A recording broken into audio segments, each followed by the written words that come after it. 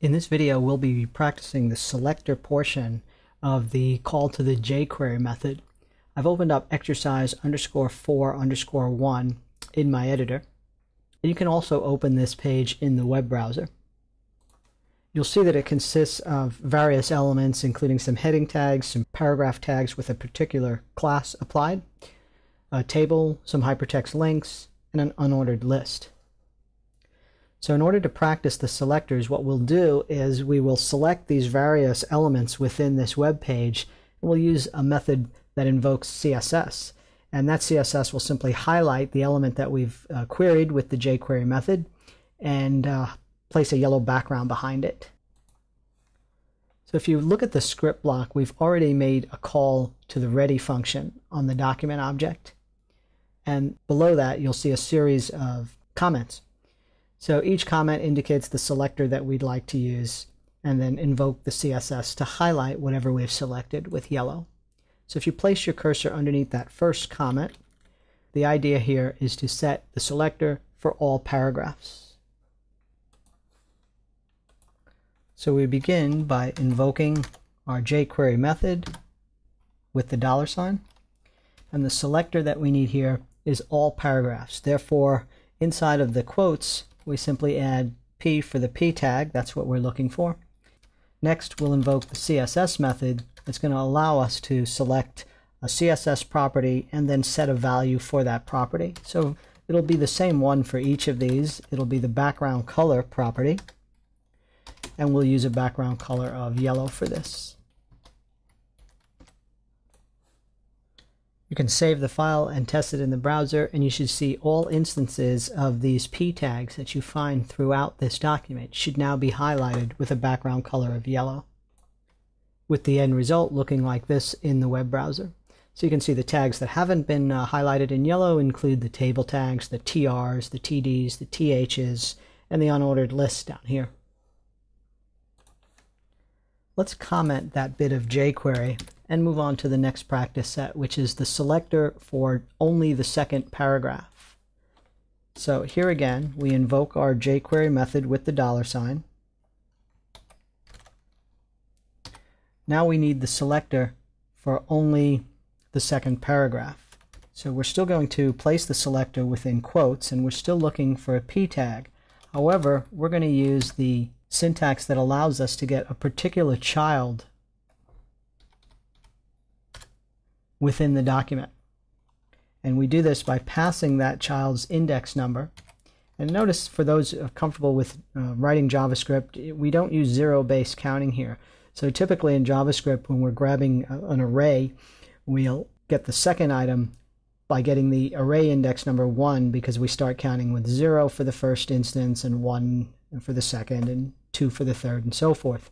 But jQuery will just use the number that you're looking for. So we're looking for the second paragraph tag here, so we pass in a value of 2.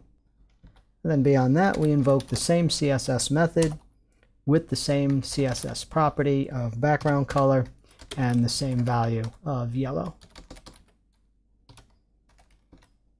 You should be able to save this now and test it in the browser. Be sure you've commented out that first bit of jQuery, though, so that you're not highlighting all paragraphs in yellow.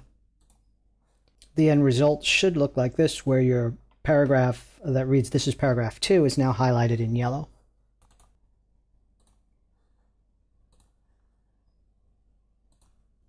We'll comment that bit of jQuery and move on to our next selector. This is the paragraph with a class of special. So if you scroll down a bit, you'll see that is the third paragraph, but we won't access it because it's the third paragraph, because that might change over time when we add an additional paragraph above it. So what we will do is access it by that class name, which is special. So underneath the comment, go ahead and call your jQuery method, quoting the selector, which again is the P tag.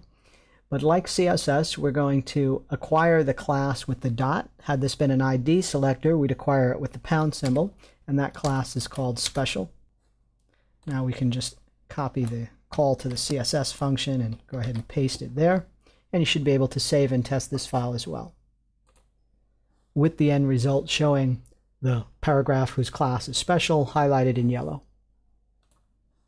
Let's take a look at the next practice exercise. This is setting the selector for the second table row. So think about that and see if you can't figure out how we do that.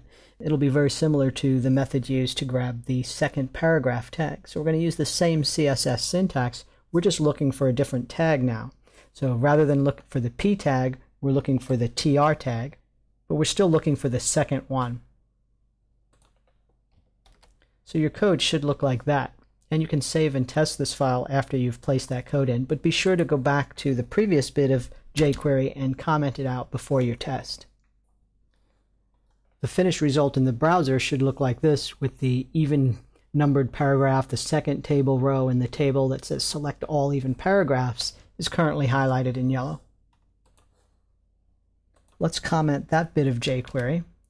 The next exercise, setting the selector for all hypertext links, should be fairly easy at this point for you. So let's move on to the one where we select the list item with the title attribute of most popular. So let's go back down and review that unordered list.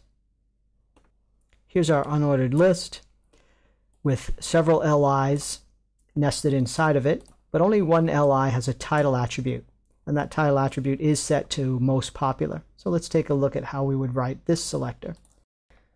First, we'll call our jQuery method. And again, we're going to highlight in yellow, so I'll just copy and paste that code right there. And of course, we're missing the selector portion, so let's figure out how we would do that. So we quote that, and we're looking for an element that has a title attribute of most popular. Now we are looking for an LI tag here, but it is the only tag with a title attribute. So we can put a filter within square brackets indicating that it is the title attribute that has to match most popular. And you notice I single quote here because I'm nesting these quotes within the double quotes that have to surround the jQuery selector. So if your code matches mine, you should be able to save and test this.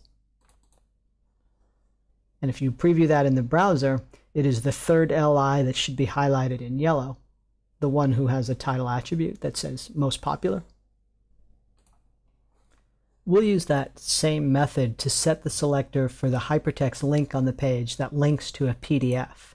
So if you scroll down a bit, you'll see several hypertext links, many of which point to websites, including jQuery's, jQuery at Wikipedia, W3 School's jQuery page, and finally the last hypertext link, which links not to a web page but to a PDF file. So let's get our cursor underneath the comment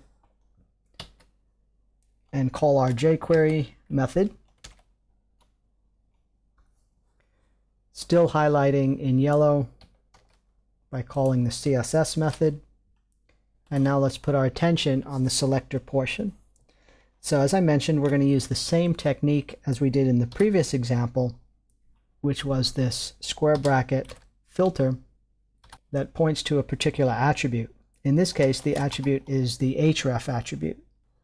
We're going to use another bit of syntax here, which is the $, but this is not to invoke the jQuery method. We're using this to indicate that the attribute href should end with the following characters. And here again, I'm going to use single quotes because I'm nesting. And in order to get that links to a PDF, the end of that hypertext reference attribute would be PDF. As you can see, the others all end with, well, this one doesn't end with anything because we don't have a path. We're going to the home page, but that would be HTML, as would this one.